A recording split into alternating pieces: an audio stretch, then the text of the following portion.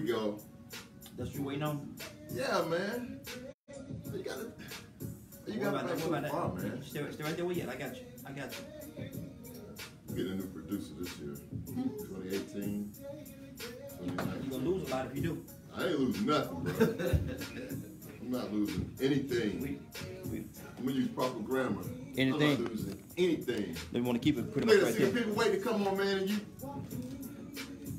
you messing around. Yeah. Most of them got Twitter on there, man. You got sound? Let me see. Yeah.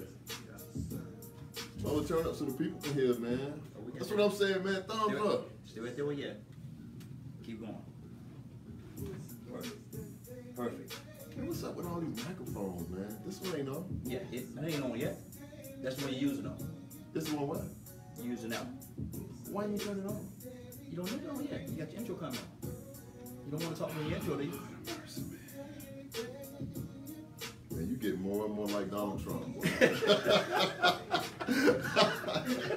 You get it, man. You thought they had them tendencies, boy. You get more and more. Well, I knew I wasn't gonna say nothing, man, because we got guests. But I wasn't gonna. Oh my God, turn them out, man. Man, how you turn the mic? I'm gonna say it again. I'm gonna say it again because we're on the air. Good evening, good evening.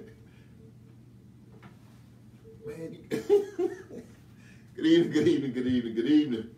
This is your host, Joaquin Thompson, with the Daily Bread Radio Show. And we're coming to you live from, I want to say it so bad, man. Say it, man. Say it. Snellville. I want to say Atlanta so bad, man. We're going to have to move. I keep telling you, man, we got to, it ain't that far. I mean, because right when you come down 78, you see the sign say Snellville. So, yeah, man, we need to move, man. It'd sound better if we was coming from Atlanta. A little east, move back, just go a little east. No, I mean, people don't even, the people on the air, they be like, people be asking me, where's Snellville? They be like, Snellville? Like, where's that at? We're going to put Snellville on the map, man. I know, man. Once we get the mayor in here, I started to call City Hall the other day and see if we can get the mayor. I'm going to get the mayor of Snellville on here, man. We're going to make this thing real, make it pop real good, man. But good evening. This is Joaquin Thompson again, the host of the Daily Bread Radio Show.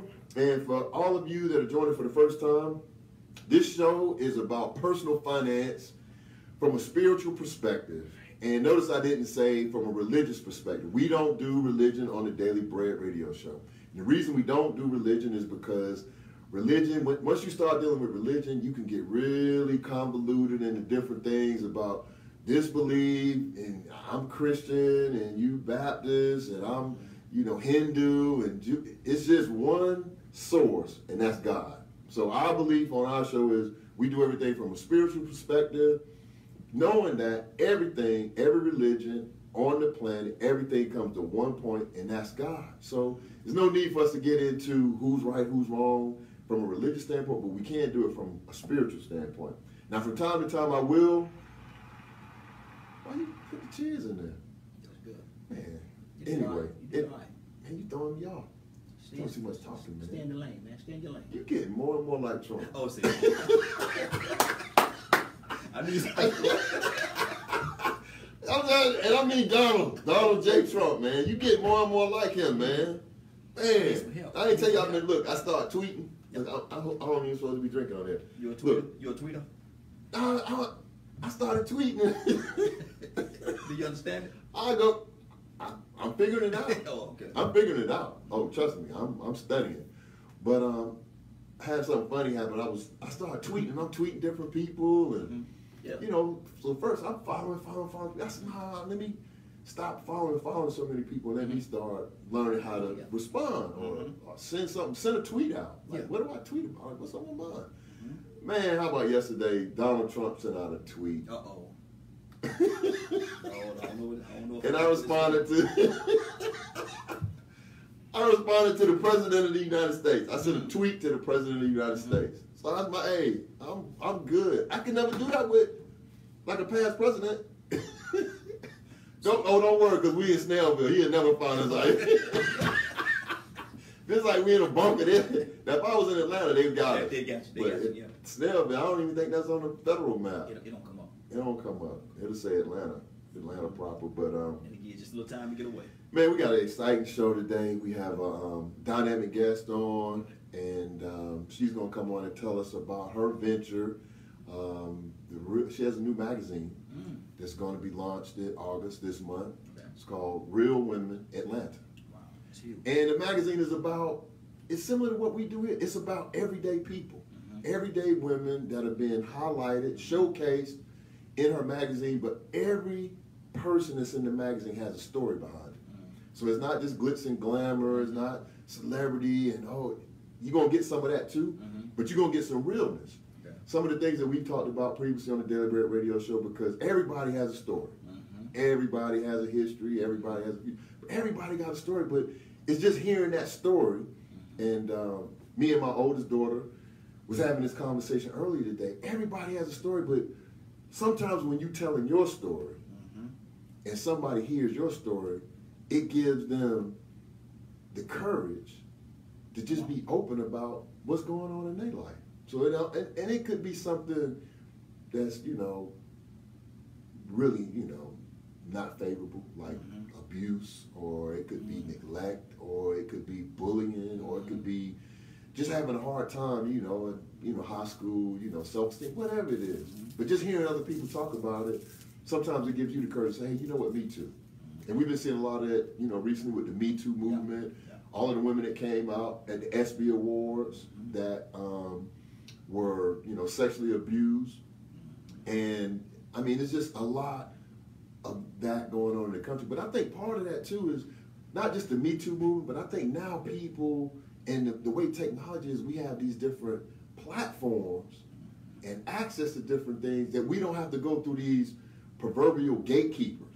Because historically, you would have to go through, if you wanted to go through CBS, NBC, and you had to go to them and say, get a green light on the story. Like, is this a good story? Oh, we don't want to do that. And then the people who are the gatekeepers are the very people that's doing it. So it's kind of like asking a wolf, right, to report on the hen house. He ain't gonna do it, right? But now you got stuff now. Twitter, I see videos on Twitter. I keep saying Twitter. Twitter's my thing now. I love Twitter. I see. I mean, I love Twitter. You know why I love Twitter? Why?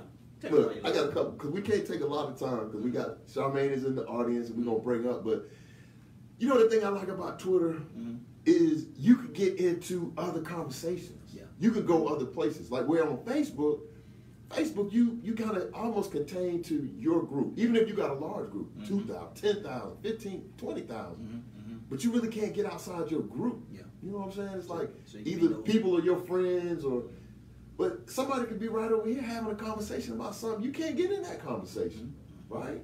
But on Twitter, I don't know if that's good or bad.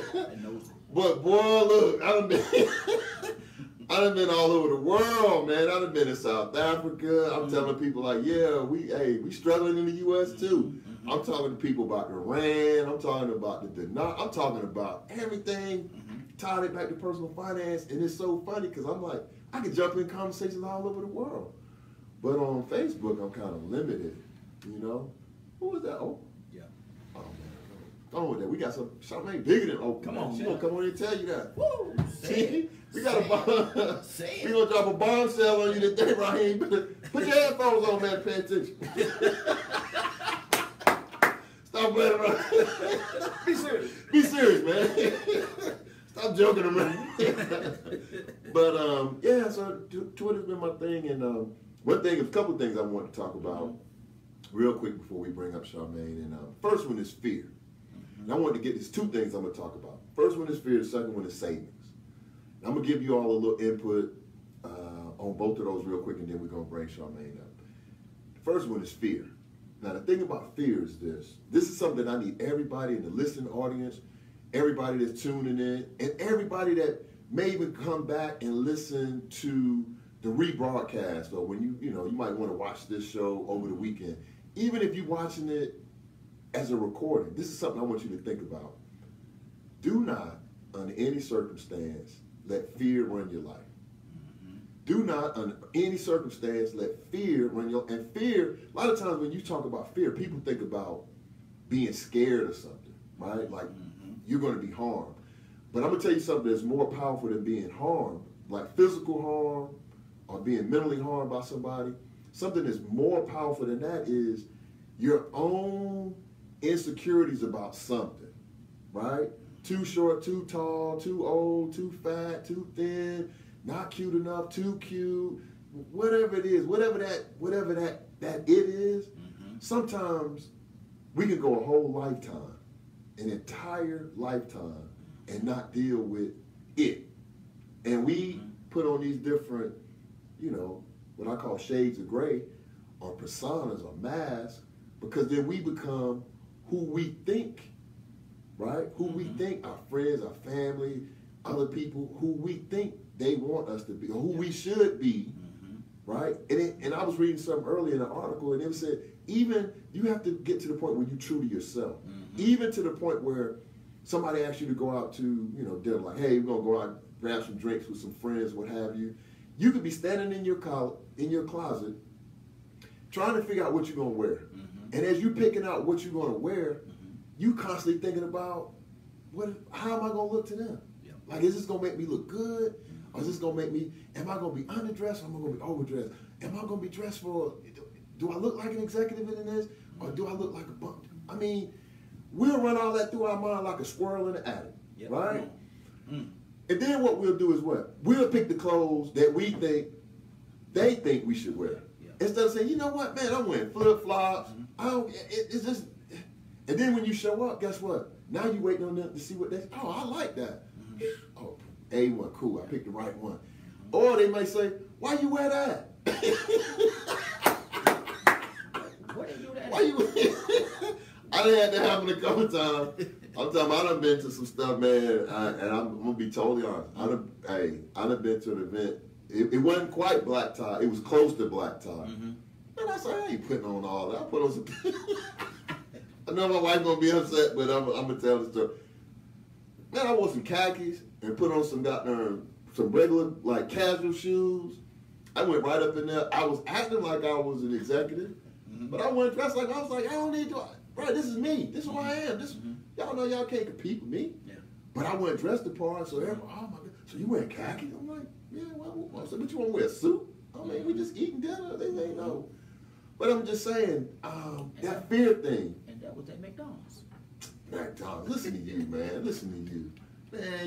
Man, look, we got a guest. So I ain't even going to start on you today. I'm not going to say nothing. Only thing I'm going to say, just save it. You wait the next one. I'm going to do like we used to do when you look. You wait till she leave and see what happens. You wait till she leave and see what's happening. But don't let that, just shake it off. Just, man, shake that fear off. We're getting too old for that. It's so much stuff going on in the world.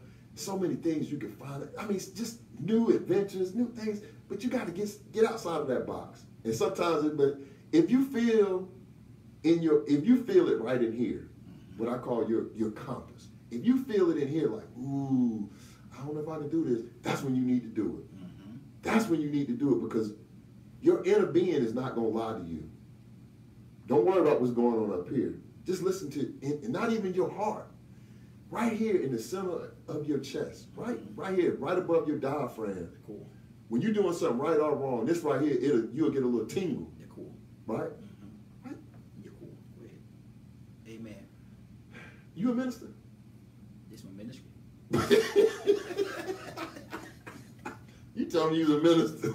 I ain't saying you tell me you're a minister, man. We're going to talk about that. When I get out the air, we're going to talk about that. You tell me you're a minister. I said, this is my ministry. Man, don't mix words with me. You get just like Donald Trump. You get more as hell, you twisted. You just need that, man. You get more and more like that. She's trying to be a good audience, but she's trying not to laugh. But that's fine. She laughs because it's true. She's trying to. But listen, man, we got to get out of that. We got to get away from that. And like I read something. I'm gonna leave you with this thought. Something that this millionaire said. He said, if you want to be in the 1%, right? He said, stop doing what the 99% are.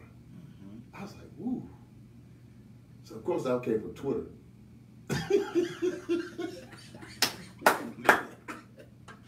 Matter of fact, I'm being like Oprah. That's a tweetable moment. That's a tweetable moment. Yeah, I'm gonna tweet that. Let me get. All right. Okay. I ain't gonna do it on the air. I'm not gonna tweet on the air. But and the second thing I want to talk about, touch on it today, then we're gonna go deeper next week. Savings. Savings. Sounds simple. Sounds simple. Extremely important. Savings. Savings. Now, jokes aside, I have been, because I work in the personal finance space, so while I've been out on Twitter, the thing that was eye-opening to me was this. The things that we have challenges with in the U.S., people all around the world are having the same exact challenge. I mean, I've seen stuff from all over the world. People in the UK, over in South Africa, over in Australia. People are posting things and saying the same thing. How do they expect me to pay X when I have no money? How do they expect us to save when, gas is higher than it used to be, and the politicians are taking all of the money and creating all these policies? And I was like, I thought I was, me being naive and being new to the platform, I was like, oh, they're not even in the U.S. This is the UK. Yeah. Oh, we talking about Pastor, what's that little L? What is that? That's pounds. So they said, we don't have pounds. And then the one lady commented, she was like, we have, start by saving R1. So I was like, what's a rand? A rand is like 75 cents US dollars, right? So I was like, but I'm saying all that to say, I want to start a challenge with the breadheads. So we're in August. The day's the 2nd of August. So I'm going to run this for the next 90 days. So for the next 90 days, I'm going to put a challenge out to everybody that are breadheads, everybody that tunes into the show, everybody that are friends of the show. I'm going to challenge everybody to say, not if you already have it, but if you already have it, I'm going to challenge you to save another $1,000. And if you don't have it, I'm going to challenge you to save $1,000. Now we're going to say 90 days, right? So some people might say, that ain't enough time. That ain't enough time. $1,000. Well, everybody ain't rich like you. Why you looking like that? Everybody ain't rich like you. What? You do 10,000 for you then. Everybody else will do 1,000. Because I'm just going off the data. The data says, listen, the data says 60% of all Americans. Now it's 300 million people in the country, right? So 60% of all of the people in the country have less than $1,000 in savings. And then another 21%, so now we're talking about 80% of the population.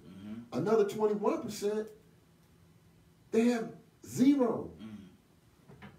So $1,000, but if you think about it, most times you don't have an emergency that comes up frequent enough that would exceed $1,000. Most times we create the emergency. You know what our emergency is? Oh my goodness, they went on sale, I got to get something. We create the emergency as opposed to putting the money away, leaving it there so when something really does come up, you can address it, right? So I'm going to put that challenge out. We're going to talk about this for the next 3 months. The Daily Bread radio show and the Breadheads, we're going to save $1,000. Everybody, and when you get to the point where you save your $1,000, you can post out on our page, Daily Bread radio show, on Facebook. You already did it. Say 1,000 there. See, there you go. You make sure you bring your $1,000 to the studio. That's your challenge. You bring 1,000 to the studio. Not ones either. Don't bring no. don't bring no 1,000 ones in here. But that's going to be our challenge. We're going to talk about that because that's very, very serious. And the last thing that I want to do before we bring up Charmaine is to, every week that we've been on the air, we always have a book of the week. So whenever we have a guest, I try to make sure I do the book of the week before we get into doing the interview, because sometimes the interview goes right up to the top of the hour, and I want to make sure that you all get this information. And we'll post it in the chat. Also, the call-in number, 678-381-1973. 678-381-1973. And the book of the week this week, like I always say, I'm never going to bring you a book that I haven't read or referenced. And this is a very good book for everyone. It's called The Personal MBA. A lot of people feel like they need to go to business school. A lot of stuff you can learn just by reading. You can get all those books and all that content and the primary rules just by reading and researching certain books. This is called The Personal MBA, Master the Art of Business, and it's by Josh Kaufman. So this book, what I like about it, and one of the quick points that I'm going to share with you all, has to do, and you don't have to be in business to appreciate this term, it's called return on investment. And everybody wants to get a return on their investment. I don't care if you're paying for private school, if you're putting your kids in private school, what's the return on investment? Hopefully they'll get a scholarship, right? But if they don't get a scholarship, what's the return on investment? What if they don't go to college? Then you're going to have a very small return on investment. So the return on investment, just a quick definition, is the value created from an investment of time or resources. So notice it didn't just say of money, it says of time or resources. Most people think of ROI in terms of currency. If you invest $1,000 and you collect $100 in profit, that's a 10% return on your investment. So that's pretty straightforward. So anytime that you put money into play, it could be private school, it could be, hey, I'm going to invest in a business, hey, I'm going to, buy an ad on Facebook, hey, I'm going to, invest in a gym. You spend money to go to the gym, it's a membership. You should be looking for a return on investment. It doesn't just have to come in currency. You may want to lose weight, get toned, something. You need to have some kind of targeted return on the investment and not just invest and forget about it. You should be measuring your return on investment, because you may be getting 10%, but you really need to get 20%, because the money that you borrow, I'm not going to go into that because I was going to say something else, but we're not going to go into the investing in the business, but just know that return on investment is a very good term that everybody can relate to, whether you buy a house, car, boat, investing in yourself, and there's nothing more important than investing in you. That's the number one. So your return on investment, you can buy a system, invest in a franchise, get a Subway, Jimmy John's, what have you, studio, like we have here at DKM Radio, right? It's an investment. Equipment, computers, that's what it is. And hopefully you get a good return on your investment. So those are the two things that I wanted to share with you all before we brought our guest up. And so the first one is fear. We got to just do away with it. Just deal with it. Do away with it. Second one is savings. And the book of the week is The Personal MBA, Master the Art of Business. Now we're going to bring up our guest. Our guest today, her name is Charmaine Moss. She's a native of South Carolina. She has an awesome magazine that she has created. Let me think. Go ahead. Man, you lied. We're going to get you another something, man. We're going to get you something else to play with, because you playing with that clapper. South Carolina. Yeah, South Carolina. Go ahead, man. Charleston. Yeah, Charlestonian? Yeah, Charlestonian, South Carolina. So, and she has a very, very, like I said, the magazine that she started, Real Women Atlanta, the women that she highlights in her magazine, they have a story, but she has a serious story too. So I'm not going to steal away from her story. Yeah. I'm going to let her come up here and join us right up here, and she's going to share some of that with us. So now you can do the claps. That's her stuff. That's her stuff, man. Don't mess with this stuff. Man, this is like some junk, man. That's her stuff, bro. All right, bro. Go ahead. Do your thing. Do your thing. Do your thing. Charmaine, there you go.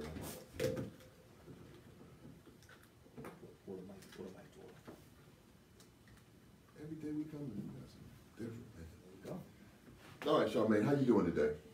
You guys are funny. Be funny? You got a microphone turned up, man? The microphone's on very well. Go ahead. You said very well. Very well. Well, you said you acting just like Donald Trump, boy. Now you very well. Oh, well, you was Geechee yesterday.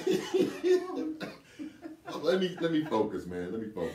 But Charmaine, welcome to the show. Thank you. Welcome to the show, and definitely wanted you to come in. Want to thank the super producer Sandy Pruitt for having you come out and to come and share your story. So kudos to Sandy. Yes, She sent us some tremendous guests. We had the Trinity Awards last week, and yourself this week. So we feel very privileged to have Sandy. I'm gonna say Sandy's on our team because she keeps reaching out to me like, hey, you know what? I got a good guest. I got somebody who needs to be on your show. I'm like, okay, Sandy, I appreciate it. And every time that she brings somebody dynamic, somebody's doing something unique, and something that we feel that we can help to spread the word.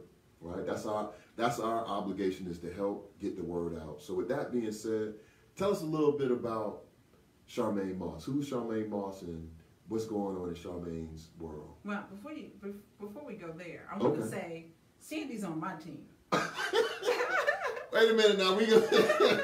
We don't want to go off the air, so I'm gonna be nice. Okay, Sandy on your team. I have to give Sandy. Okay, Sandy on your team. But let me just say something before you go there. Let me just know that everybody that sat in that seat that she brought, they said the same thing. So Sandy's on all them teams. Sandy, and she on my team too. So Sandy is on all of our teams. okay, good. Okay. Super producer. Yes, absolutely. I Okay. appreciate her so much. So Oh yeah. much, Oh yeah. She's a great spirit. And we love Sandy on the Daily Bread radio show. And me and Sandy we go back almost 25 years. Oh wow. Yeah. 1996. Wow. Yeah. That's my ace. That's my A. Well, I haven't known Yeah. her as long as you have. I think I actually met her maybe about 5 years ago at People TV. Okay. And we were talking about nonprofits. Because, Right. 'cause That was her and Adrian Coleman. That's her thing. Yeah. And we lost contact with each other. Okay. And when we did our launch party for the magazine, Sandy saw the invite on Facebook, and she attended. And that's when we got reconnected. Oh, that's what's up. That's Yeah. awesome. Yep. Now, that's awesome. Absolutely. And so she's been, one of our biggest supporters. Okay. Yeah, she does that. I mean, she's definitely selfless, and she's a unique individual from that standpoint. So we appreciate everything that she has done and will do in the future for both of us. Absolutely. I guess I'll put it that way, for both of us. Absolutely. So tell us about Charmaine. Well, like you said, I'm originally from Charleston, South Okay. Carolina. I've been here in the Atlanta area for about 34 years. Yeah, I've been here for a while. I'm a peach now. I consider myself to be a peach now. Okay. And we were talking off air. When I first came to Atlanta, I got a job, like most people do when they come. But the company sent me to training. And I remember the first week of training just looking out the window thinking there's got to be more than this. Whoa. I actually stayed on that job for maybe 2 months. And the rest is history. I've been on my own ever since, And to be honest with you, I've truly been blessed with great opportunities. I knew that there were some things that I did I wasn't even qualified to do. But doors of opportunities would just open for me. So I'm really grateful for that. I've owned my own real estate company. Didn't have a real estate license. Whoa. And you own the company. But I own the company. Yeah. So God gave me the idea. He said to incorporate the real estate company and hire a broker. Ooh. Ah. That's a power move. It is. You did get the license. You said open the company and hire a broker. When you stop and you think about it, when you get your real estate license now, and I actually went to real estate school, I passed it, and 5 years later I decided, okay, maybe I do want to sell real estate. So I called the board and asked if I could still take the state exam. They said sure. I took a cram course, took the state exam, passed it, and they asked me, the examiner asked, where do you want us to send your license? And I thought about it. Well, everyone that would get my license, I would work for them, and they would take a part of my commission. Right. I didn't want to do that. So I told her I would have to call back and let them know. I never did it. So one afternoon I was having lunch with one of my girlfriends and ran into an old friend of mine who had been a real estate broker with RE/MAX. And he said to me, I'm no longer with RE/MAX. And I said, well, what are you doing now? And he said, nothing. I said, do you still have your brokerage license? He said, yeah. And I went home and God said, hey, there it is. Whoa. Incorporate the company and hire him as your broker. Okay. Whoa. Okay. So That's different. Listen, I mean, these are things that people don't That's know. a hustle. Yeah, these are things that people don't know that they can do. Yeah, because That's that Charleston. That's that Charleston. Lived in Columbia for 10 years. I know Charleston. Now, I'm not going to say all that, but yeah, they ain't gonna say all that. See, That's that there Charleston. you go, man.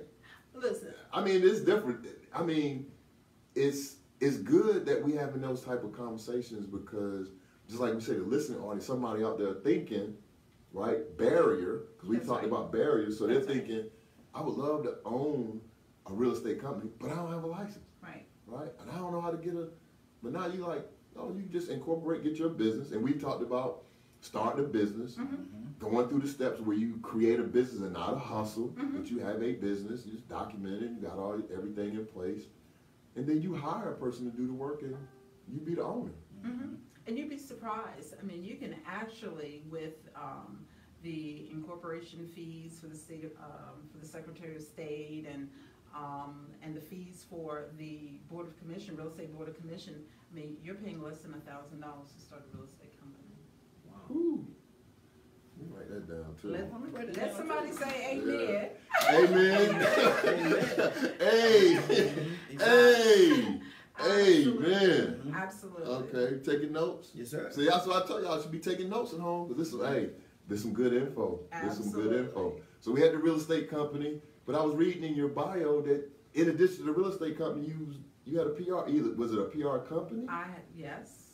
So tell us about. Well, So he told you. How did we get another door of opportunity that just swung open? Just swung open. Okay. Listen, if you're not available, you won't receive those opportunities. Ooh. If you're working a 9 to 5, you're not going to receive those opportunities. You have to be available. And I'm not telling anybody to go out there and quit their job, but you have to be available. Right. You know, one of the things that I learned when I first came to Atlanta was how to network. I came here in the mid 80s.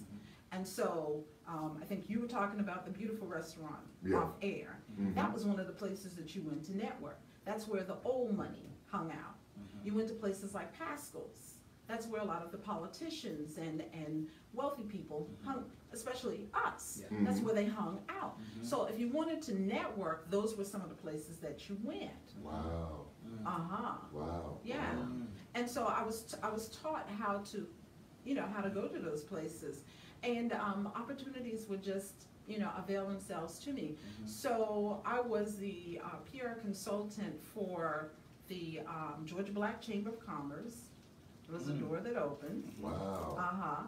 And then shortly after that, became a PR consultant for one of the politicians in DeKalb. He was running for office in DeKalb County.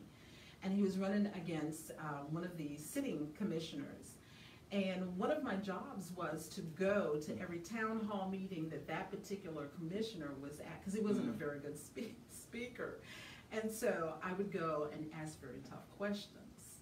They knew he couldn't answer the questions. So every time I would come in the door, they're looking like, oh, here she comes again. But that was just my job. That's what I did. And so one day, I decided that I was no longer going to work for that particular gentleman that was running for office. There were some things that I did not like. And, but I ran into the commissioner who was already in office, and he said, what is it? Why don't you like me? And I said, it's not that I don't like you, I'm just doing my job. And he said, well, you really ought to do your research about me and then come and work for me. Wow. Man. And I went home that weekend, I thought about it, I did look into who he was, and before I could make the call, his wife had actually called me and said, my husband said that he ran into you and we really would like for you to come and work for us. And so he was a sitting commissioner, and I became his PR consultant, and also represented 5 of the other commissioners that was sitting at the time. Yeah. Okay. So the takeaway is make yourself available. Be available. Because if you make yourself available, what we said, hey, disclaimer, don't leave, don't walk in there tomorrow. Don't quit your job. Don't talk about the Daily Bread radio show and then you walk in there tomorrow, so I'm done. Just have a plan. Absolutely. Write it out, make it plain so that those that seed can run to it. So make sure you have a plan now, because the bills everything gonna keep coming. Yep. It's gonna keep coming. So make sure you have a strategy for that. So now we've done the real estate, we've done the PR, we made ourselves available. Now, according to your bio, then around, I think it was 2003, you got what we call the call, right? Everybody, and I was telling you about my friend, he said, because when he called me, he's like, yeah, I think I got the call. I'm like, what call? What you talking about? He's like, the call. And I was like, okay. So it sounds like you got the call too. I got the call. Okay. I got the call. You got the call. So tell us about the call. Yeah, I got the call. Yeah, religion wasn't my thing. I didn't grow up in the church. We went to church, holidays, Easter, Mother's Day. Yeah. Okay. Yeah. Christmas. Yeah. Okay. Yeah. And the church that we attended was an AME church, so most of the time you didn't understand what was going on anyhow, especially as kids. We didn't understand what was going on. Our mother would take candies and cookies and stuff, to keep us quiet. So I really didn't know anything about the church. But, after being here in Atlanta, the thing to do on Sundays was to go to church. And so I would make sure that I went, but one night I heard God just as plain as day, and he said to me that I have need of you. And Whoa. listen, there wasn't anybody else in the room, but me. So I knew it was him. And I didn't think twice about it. I really didn't. I didn't question it. I didn't think twice about it. Now, I did cry. What'd you? Oh, I ain't even go. What was you crying about? I did cry. What was you crying about? Oh, it's silly. It's silly. It's silly because,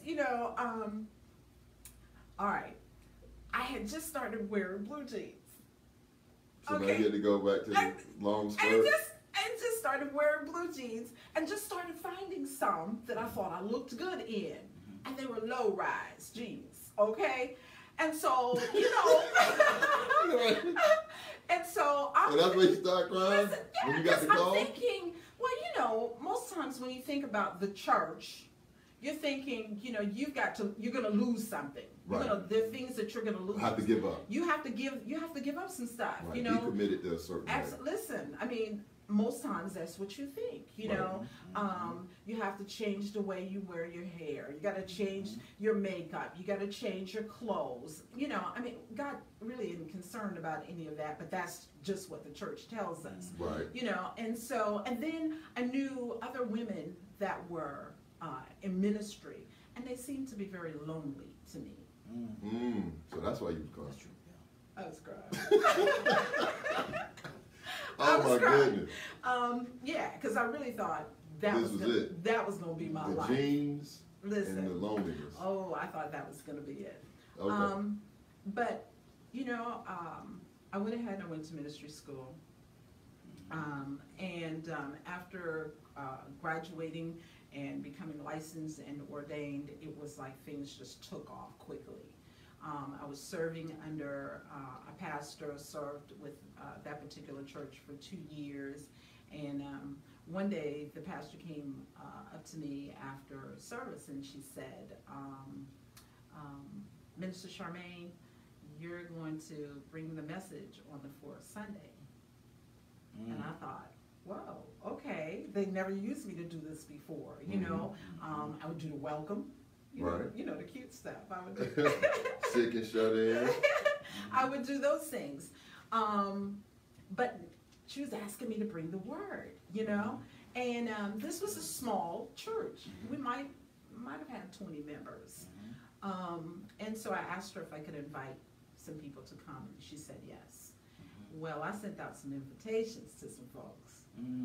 And on that particular Sunday, the church was packed. Wow. Came to see Charmaine bring the word. They came to see me. And needless to say, the pastor wasn't pleased. And that's funny, I heard that before. Yeah. I heard that in another space while somebody else had told me same thing. And I was like, why? Yeah. Why ask? And then when I do well and I excel at doing it, it's like you get the paradox. Mm-hmm. Like, you're not happy, but I Mhm. thought you would be ecstatic. Mm-hmm. Yeah. No, it was quite the contrary. And from that point on, I wasn't used again. I heard that too. Yeah, not even to do the welcome. God almighty. Yeah. So you must have really brought the word. They was like, nah, no. House down. You must have just, the offering plate must have was running over. They was So I left there, Yeah. you know, feeling broken. Wow. And I had made a decision that I wasn't going to join another church.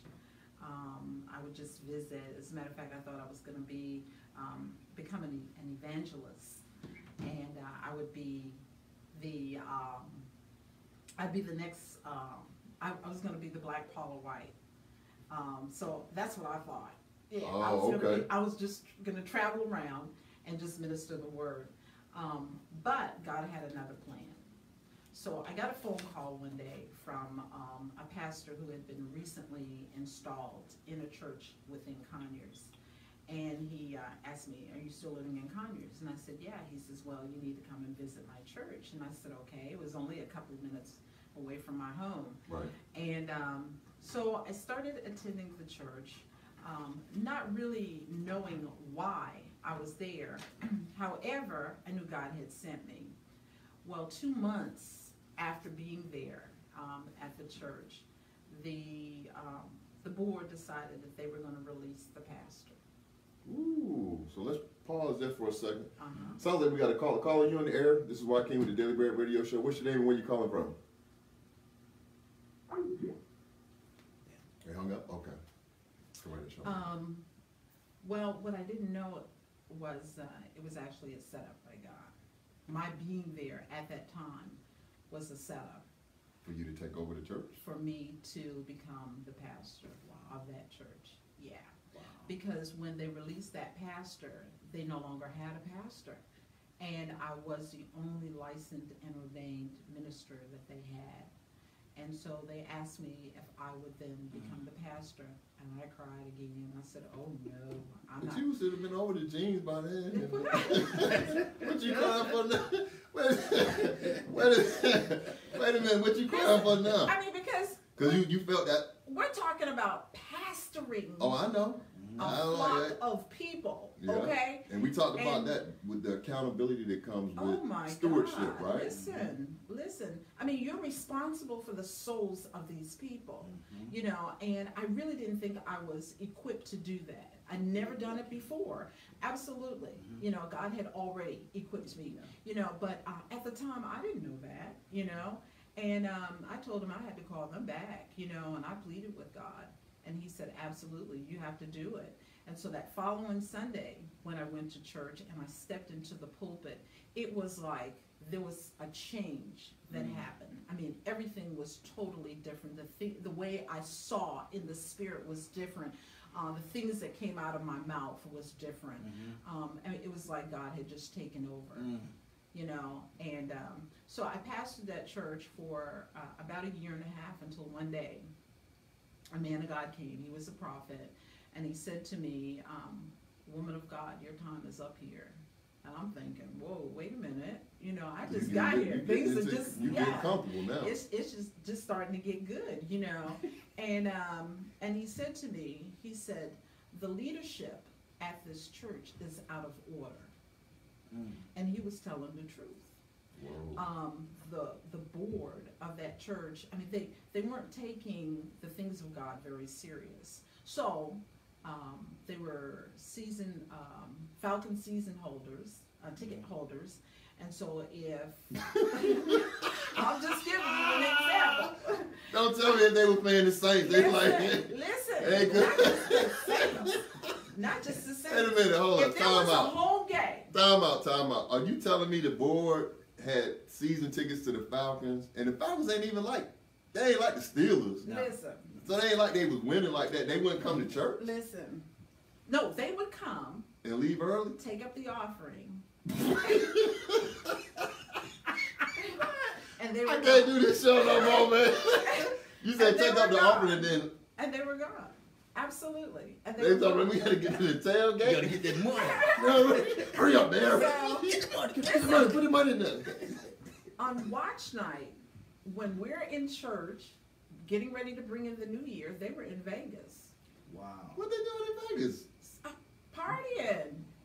You know what they're doing in Vegas. No, I'm just saying, I was like, how I get from the Falcons to Vegas? I'm like, what? Absolutely. So when the man of God came in and he said that Oh my the God. leadership was out of order, and he said God wanted to bring condemnation down on that house, but he couldn't as long as I was there. Wow. You was blocking it. Yeah. And This is deep, man. yeah, Yeah. absolutely, Yeah. absolutely. And so, you know, I believed what he said, and he said one other thing. He said, "I see 3 graves behind this church," and when we turned in our resignation, because I had 4 other people that had come and joined the church, and they were in leadership with me. When we turned the Sunday that we turned in our resignation, it was like things started happening right after that. I mean, within a week we had the first death. Absolutely. I mean, the prophet was spot on, and that, you know, we said, oh yeah, it's time to go. And so we left there, and God had actually sent me out to start my own church. I mean, from the ground up. Yeah. Now, this is what I'm about to say. It's for those who have ideas about starting businesses and they're letting fear hold them back. Okay. God sent me out with 6 people. Only 6 people. He had not even given us the name of the church. But he told me to go out and look for a location. I'd never done this before. And so I would just drive around Conyers. And then one day I was driving down the street and he said to me, look to the left. And I looked to the left and it was an abandoned building. And it had a for sale or lease sign. He told me to call the number. I called the number, made an appointment, and went and talked to the gentleman. Now, 6 people, no money, no nothing, just moving by faith. And when I sat and talked with the gentleman, he was telling me that the building was for sale for $2.3 million. And if you couldn't buy it, you could lease it for $5,000 a month. Now, there was no way that 6 people could pay $5,000 a month, nor $2.3 million. Hear me. And so, but because God said to me to do this, I figured the problem wasn't mine, it was his. Come on. Ooh. Come on. Understand what I'm saying? 2.3 or 5,000. Okay. Come on. The word says that we have to walk by faith, not by sight. Correct. If God tells you to do a thing, if he gives you the vision, he's going to make the provision. Come on. Okay? And so when the gentleman told me how much they were charging, they were asking for this property, it didn't move me at all. And I heard God say to me, tell him that he will finance the property. And I said exactly what God said. And this man looked at me like I was some little crazy fool. But I didn't move. And he said to me, he says, here are the keys. You need to go and take a look at it. And he put the keys in my hand, and I looked at the keys, and I said to him, you know you're not going to get these back. And he chuckled at me. And he said, young lady, go write up a proposal and bring it back to me, and I will give it to my attorneys and let them take a look at it. Look at God. Whoa. Look at Well, God told me to offer them 1.3, not that it made a difference. We still had 6 people. And within 2 weeks, their attorneys were calling us, scheduling a closing date. And when I got off the phone I was all excited. Hey, we're getting ready to close on this property. I forgot to ask who was paying the closing costs. And so I called him back and I said, sir, who's paying the closing costs? He said, the church. I said, how much is it? He said, $5,300. Well, we didn't have $53, let alone $5,300. So I had them to move the closing date back about 2 days. 2 days to come up with $5,300. On the day of closing, I wasn't there. The owner called and he said, Charmaine, we're here at the closing where are you? And I said, I'm still trying to come up with the 5,300. He said, how much do you have? I said, we came up with 5,000. He said, when you get the other 300, then you come and you sign all the documents. Well, one of the deacons called, one of the 6 called me and said, Pastor, what's going on with the closing? And I said, well, we're almost there. He said, how much are you short? I said, 300. He said, well, I can't leave where I am. I said, where are you? He said, I'm at the VA hospital. I started having some problems, and I came to the hospital. Now, my concern became him. Mm-hmm. And I said, well, I'll come. He said, no, Pastor, I want you to go to my house. My daughter's there. Go into my closet. You'll see a white book. Pull that book out. There'll be some money in it. It was exactly $300. We closed on a $1.3 million building with 6 people. And God was so creative with the financing. The way he did it was we started very low with our payments, and every year it would increase. Now let me tell you, when we got to the 3rd payment, making the 3rd payment, the financier called me up on the phone. I was looking at my phone when his number came up, and I'm thinking, oh God, I don't want to answer this call. And God says, no, answer it. He said to me, he said, Charmaine, I don't want you to focus on making the payments. I want you to focus on building the ministry and renovating the building. Wow. For 4 years, we didn't have to make a payment. For 4 years, we did not have to make a payment. Now wait a minute, did y'all hear that?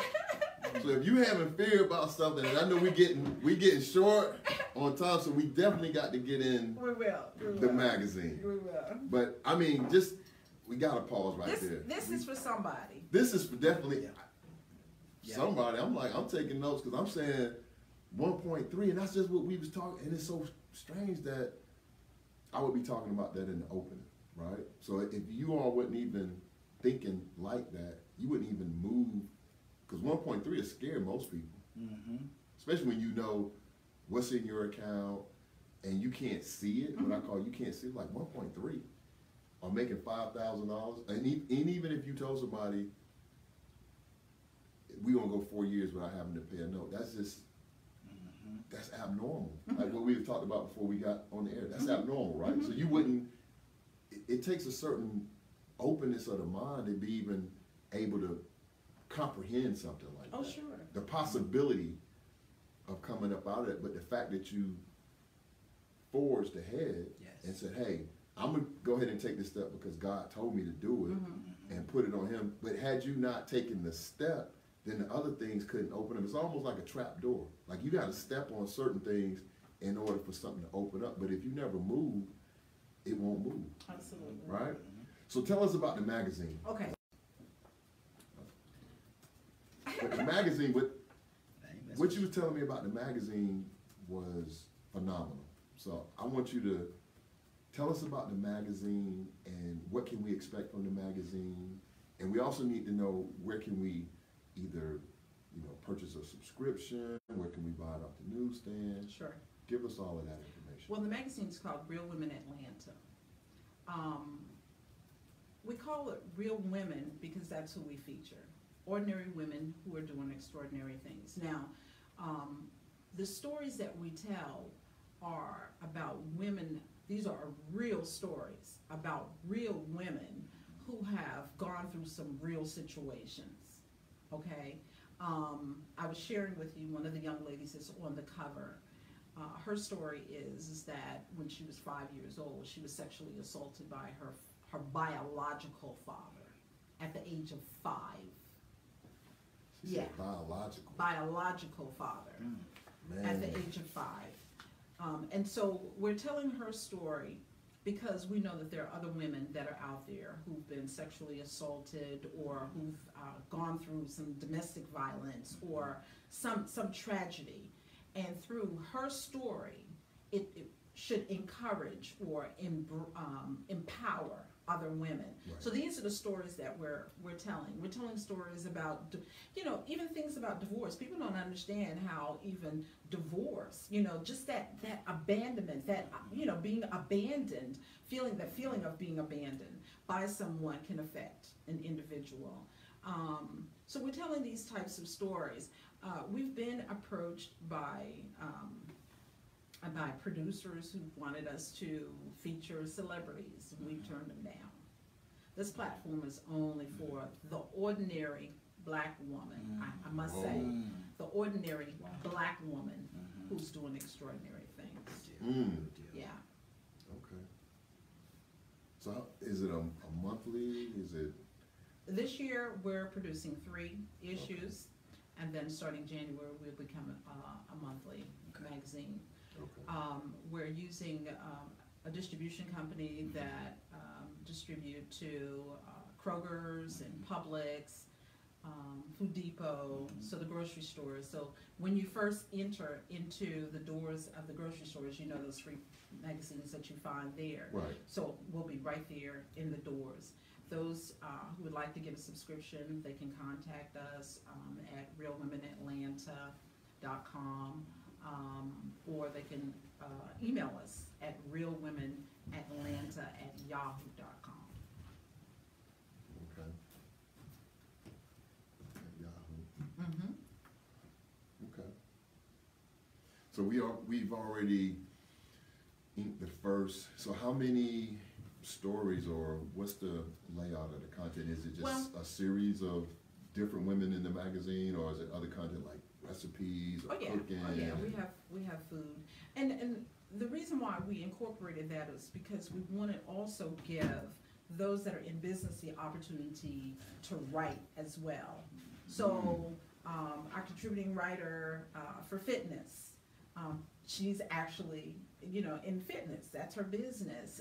We have chefs that write our food section. So we want to make sure that we have opportunities available for the people that are in business to write articles as well. So that's their way of marketing their business. And each month we change, our writers. Wow. Okay. So the writer doesn't have to write each episode with each, I guess you would say, each magazine. And each issue. Each issue. And each issue, no, they don't have Okay. to keep writing. And that's good, because now it gives someone else an opportunity. And it makes it fresh. Oh yeah, It absolutely. makes it fresh. Absolutely. It makes it fresh, because sometimes when you're writing columns and you're writing every month, it's like, man, what am I writing about this month? But if you're writing this issue and then you take an issue off, by the time the next issue comes, you got a lot of stuff that you're like, hey, I want to get this out there. Oh, sure, sure. So that's Absolutely. great as well. So tell me, but you've been a little humble. We have this place. I know you've probably been there. It looks like you've been there, but we call it Humbleia, right? Humbleia. So I think she's been to Humbleia. She been there. Because she was real modest about the magazine and, oh yeah, we want to feature. But tell them the interest that has already been sparked on a national level. Yeah. So that's why I said it kind of looks like you've been to Humbleia. So I'm going to give you the opportunity to just restate. Being available. Right. Other doors of opportunities have opened. There is another platform called Experience on Demand, which is pretty much like Netflix or Hulu, yeah. Roku. They heard about us, and they are giving us our own network, and that network is going to be called Women in Demand, and we're going to reach over 240 million people across the world. Woo. Yeah. Listen to the name right here, Real Women. So remember you had Flip Wilson? Yeah. So I don't know if we got to do our Geraldine. Get on in there, man. We said 250 million households worldwide. Yeah. That's big. It is. Now, stop and think about how many opportunities that's going to give to. 250? Yeah. That's huge. Yeah. And having an entire network, that will open up more doors for women who, have some content or who thought about having their own show. Right. I mean, it'll be a great opportunity. Because within your network, you can have basically like different shows that are geared towards women. Like you said, you have a fitness show, a cooking show, or You know, what are we doing in the workplace show, a professional show, a comedy show, Travel show. Mhm. Everybody loves travel. Mhm. Oh, yeah. So I mean, that's just, I mean, that in itself is phenomenal. And then the, you know, the leverage that with the magazine, it's like ads in the magazine, or you know, promote the show on absolutely. your Absolutely. channel, and vice versa. The ad dollars that are, you know, could potentially be generated from that as well. And that's the platform to be in. And that's why I always say what we use here, and when you look at social media and the things like YouTube and Facebook Live and YouTube Live, and now you got like on-demand platforms, that's really the new wave of where it's going. It's kind of like, this is the way I look at it is like when we transitioned from the horse and buggy to the car, right? Or when we went from, you know, that big bulky computer to personal computers. That's really the space that we're in right now. And again, the biggest thing that I like about it, you have no gatekeeper, right? Right. So you can create your content, you can make it as outrageous as you want it. The FCC is not tapping you. You don't have to go through all of these, you know, execs at the networks and things like that. You could just really be the owner of your creative vision. And the key word there being ownership, because we talked about that Absolutely. off the air, and I think a lot of people kind of lose sight of that, or they just don't know that some of the people that we see in the media don't own their content, That's right. right? So just the fact of being able to have ownership, because we've talked about that before on the show, like most shows on network TV, you know, once you get to 100 episodes, you can go into syndication. So just imagine what syndication will look like on demand. Right. Right, so now you don't have to do as much work because you own the intellectual property. Now you can take all of those shows from season 1, 2, and 3 and run it again. And every time that you run it, you're getting, you know, revenue generated from That's that. right. So that's power. It is. That's power. It is. That's power. That's God. So that's what you should be crying. So that's what should make you cry. Right? We say we passed the jeans and loans. It's like 250 million episodes. That should make you cry. But that's I mean, that's a phenomenal journey. And you're not finished. So what do you see? What does Charmaine Moss see in the future? Well, we've already got some interest from other cities. The magazine is actually designed to be a franchise. That's why it's called Real Women Atlanta. We're based here, so we're publishing here first. But we've already got some interest from Houston and from Chicago, and so we'll go into other cities as well. Wow, that's big. So, like I said, phenomenal story. So tell everybody where they can, I know you told us about realwomenatlanta.com and then realwomenatlanta@yahoo.com. Yes. Are you on Twitter? No, I don't. There you go. I don't There tweet. you go. Y'all gotta, hey, wait a minute, you a network executive. I don't tweet. Okay, we I don't gonna, tweet. hey, you a network exec. So what Listen, and then what we other also social media? for I know you got a direct link, we but have I'm like, Facebook. We're Okay. we're on Facebook. well, tell us about that, because you know people want to know, like, how can I? You know, we want to make sure the women out there know where to reach out to you, where to go. We got, Real you know, Women I see my Atlanta. daughter on, I see my wife on, my youngest daughter. So Real Women Atlanta magazine okay, is our Facebook page, but we also have a group page. And one of the things that we found right after we did our launch party was there was a need for a sisterhood. The women at the launch party who attended our launch party actually created a sisterhood. Wow. That's how much excitement there was. that's And powerful. so we saw that there was a need for a group page. And within a week, our group page had grew to well over 1,500 women. Wow, Yeah.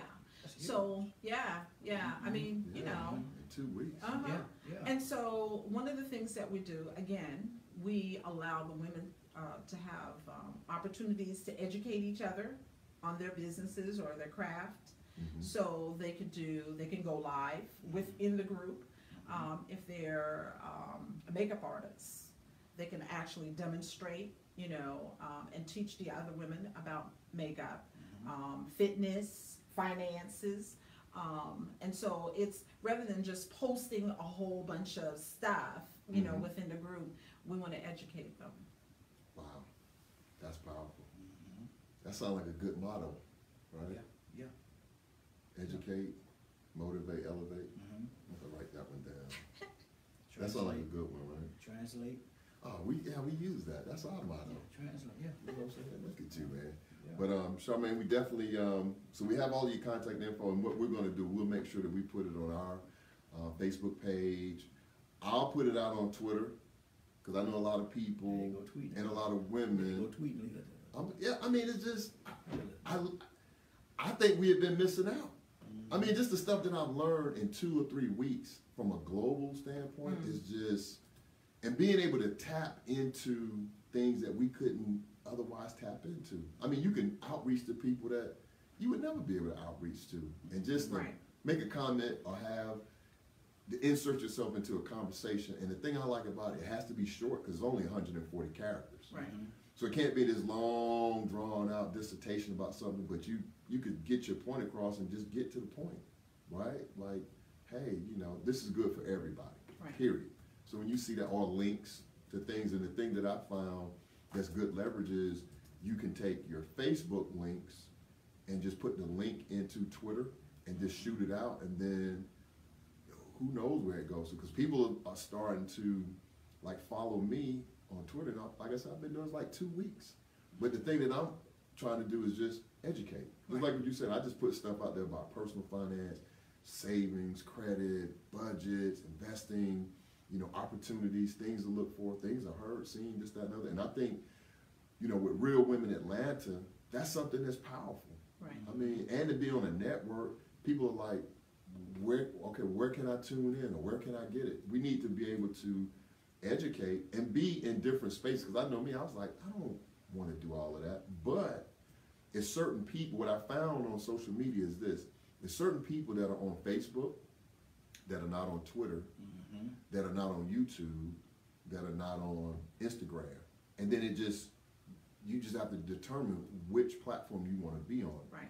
Not all 5 or all 6, but I think if you have a core group of social media, because to me, that's the other way from a communication standpoint that everything is going. Because like with me, I was like, I don't need to be doing that. But then as I'm looking at ESPN, because I'm a huge sports fan, every person that comes onto ESPN, it says their name, and then it has either their Twitter handle or their Facebook or whatever under their name. Whereas before, it used to just have their name, Joaquin Thompson Sr. But now it's like, oh, this is where they are. So just something to think about, but you're already doing, you got a direct connection, just something to think about. You know what I'm saying? Just something to think about. But definitely on behalf of the Daily Bread Radio Show and Sandy Pruitt as well. I know you said she's on your team, but she's on my team as well. But want to definitely thank you for taking the time to come out. And for those of you all that don't know, it was storming, it's raining, so special kudos to Charmaine, because I was thinking she may not make it, because I you know, we can be transparent on this show. I sure was thinking about that. I have a 1 second, I thought I said, nah, I said, nah, because Charmaine is coming. But no, they know that's a joke. They know that's a joke because it's been, one time we had a real bad storm and I couldn't get here. I stopped at a Dunkin' Donuts and did the show from Dunkin' Donuts. Wow. So I'm like, You no. in. No, I'm in. It's nothing stopping me. When I went to Seattle a couple weeks ago, 3-hour time difference, we did it from Seattle. Wow.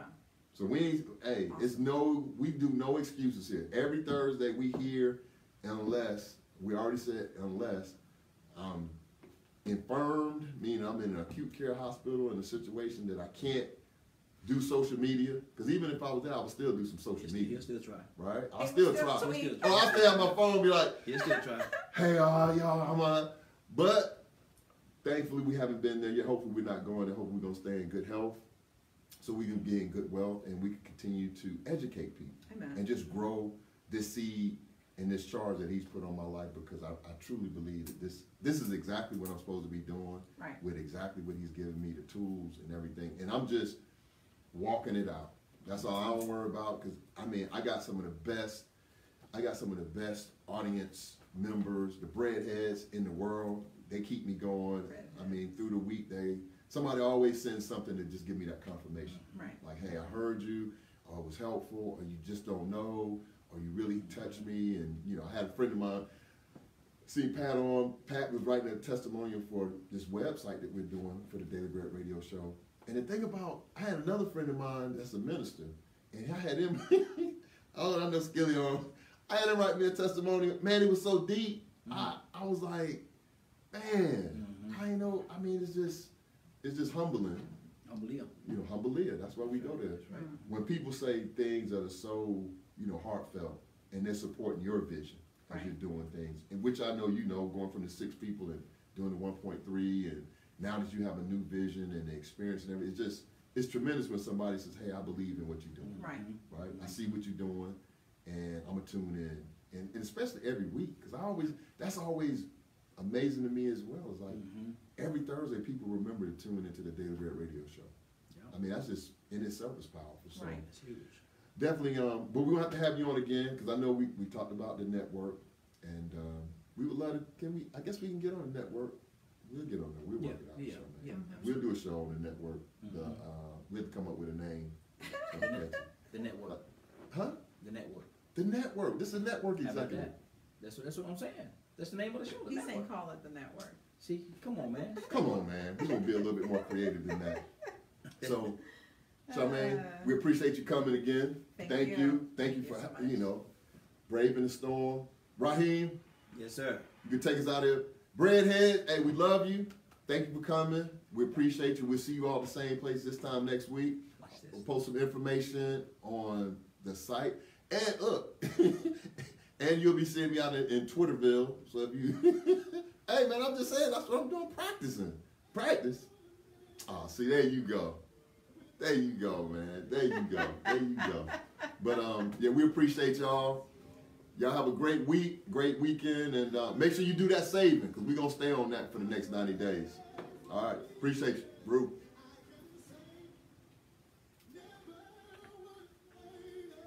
Man, that was awesome, bro. Absolutely. Huh? Absolutely. Absolutely. Man, did you get a picture? Yep. Oh, we gone. A1.